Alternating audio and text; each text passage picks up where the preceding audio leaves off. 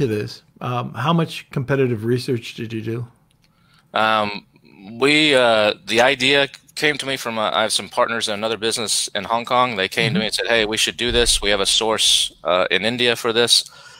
I took a look at it. My initial reaction was, "Nah, I don't know, I don't know, man.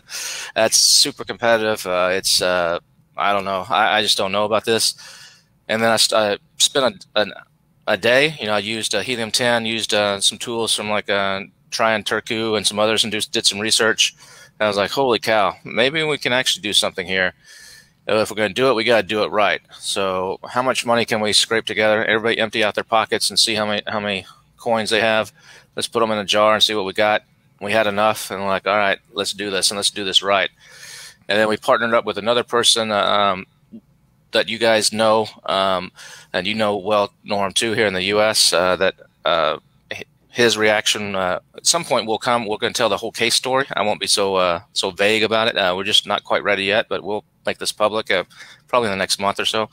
Totally transparent. But partnered was talking to him, and he was like, good luck with that. That's good luck." And then about a week later, he came back and said, "You know what? Actually, maybe there's a way that we could work together on this and get involved."